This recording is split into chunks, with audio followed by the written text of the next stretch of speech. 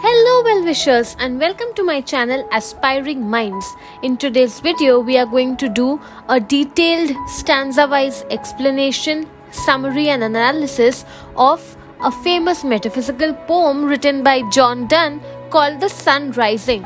So grab your virtual seats and let's begin this poetic journey.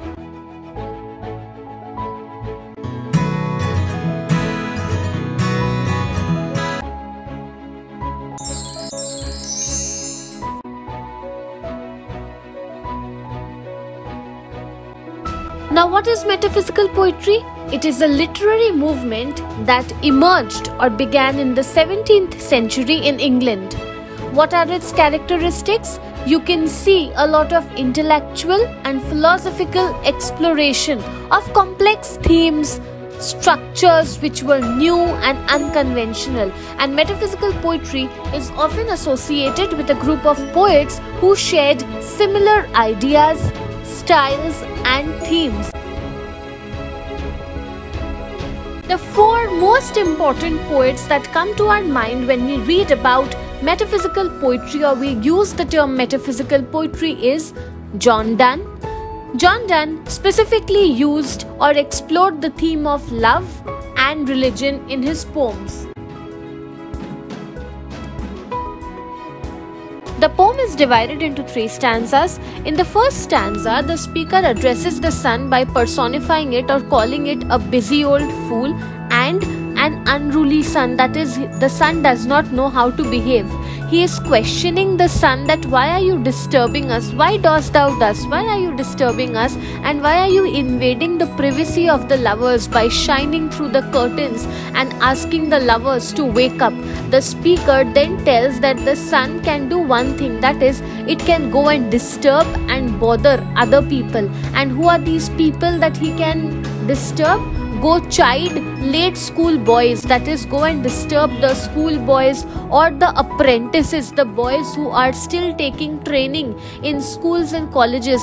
They are the ones who should wake up early, so go and disturb them. Or other thing that you can do is announce the activities of the king.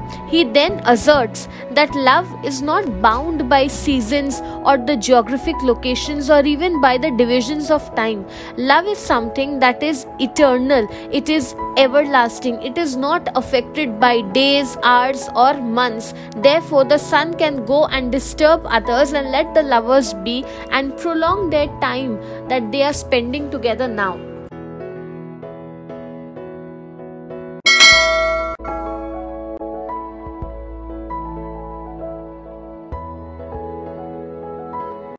In stanza 2, we see the speaker questions the self-importance that the sun gives to itself, stating that the speaker can easily overshadow the rays of the sun by a mere blink of eye. That is, if the person can just shut his eyes or even blink the eyes, the rays of the sun will no longer disturb the person. However, he refrains from doing so because he does not want to lose the sight of the beloved even for a moment. If the lover will have to shut down his eyes in order to prevent the sunlight from falling into its eyes, at the same time it will also stop the lover from having a sight of the beloved, so therefore it rejects this idea. He then challenges the sun to see if it has been blinded by the radiance of the lover's eyes. Now this is a very exaggerated statement. He says that my lover's beauty is so much, she reflects so much light that her radiance, it seems, is brighter than the light of the sun. He then playfully suggests that the entire wealth of the East Indies, that is the spices and minerals of India, could be found in this bed where the lovers are lying down right now. This idea is that love and intimacy can contain a sense of richness that is beyond material wealth, and thou shalt hear all here in one bed lay. That is, if lovers are in love and they are deeply in love with each other, the bed is a place where the lovers unite, and at the same time the wealth of that relationship is far more than any kind of material wealth. It gives them a sense of completeness. In stanza 3, we see the speaker giving a very high position, a very high degree of regard and respect to the lover. He says that my lover is above all the states and princes, suggesting that she is the epitome of everything that is meaningful to him. She is the most important thing that has ever existed in his life. He dismisses the importance of worldly honors and wealth. He does not want material wealth. He does not want to be conferred with any kind of important titles. He is comparing this kind of wealth to mere playthings in comparison to love. That is, he is giving love the utmost priority.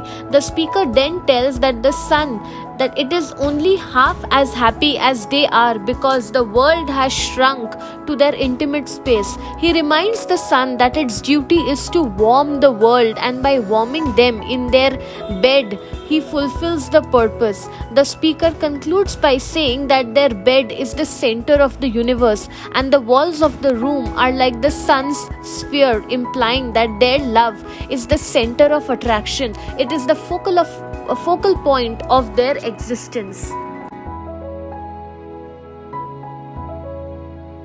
The poem explores the idea that true love is not confined by the limitations of time, place, or any kind of worldly concerns or material aspects of life. The speaker and his beloved exist in a timeless and spaceless part of love where their connection, their relationship is the most important thing. Secondly, the poem talks about being a critique of the sun. The poem, in a very humorous manner, criticizes the sun for interrupting the intimate moment of the lovers. The sun's importance and the grandeur of the sun is nearly dismissed by the speaker because they have been disturbed at a crucial moment in time. And thirdly, the poem deals with the theme of carpe diem. That is, while the poem celebrates the power of love to transcend time, it also addresses that time flies away very quickly. The speaker wants to make the most of the present moment and enjoy the love he shares with his beloved as long as it lasts.